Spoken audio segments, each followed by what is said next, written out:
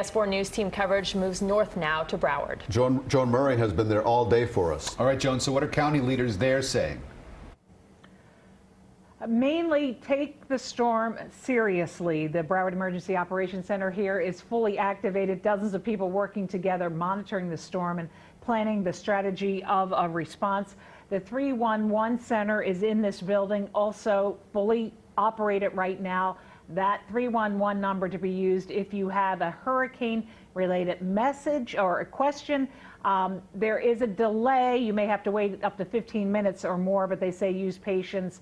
They will get to you eventually. Now, shelters in Broward have been open since noon. That's for 5 hours. And from what we've seen, people are taking the evacuation seriously. Some people are on the road leaving town. Others are going to the designated shelters, mainly schools here in Broward County.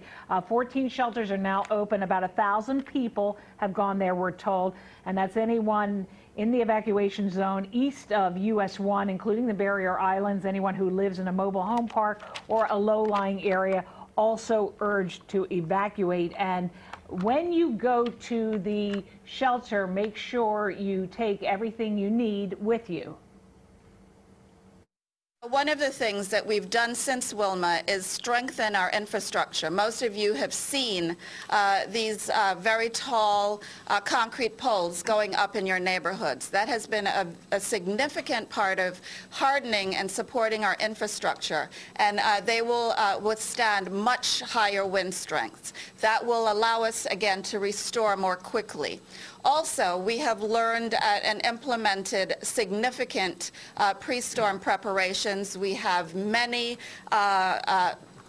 situations where we actually do storm preparation routines so that we drills so that we will be prepared for any eventuality. And that's Florida Power and Light talking about that.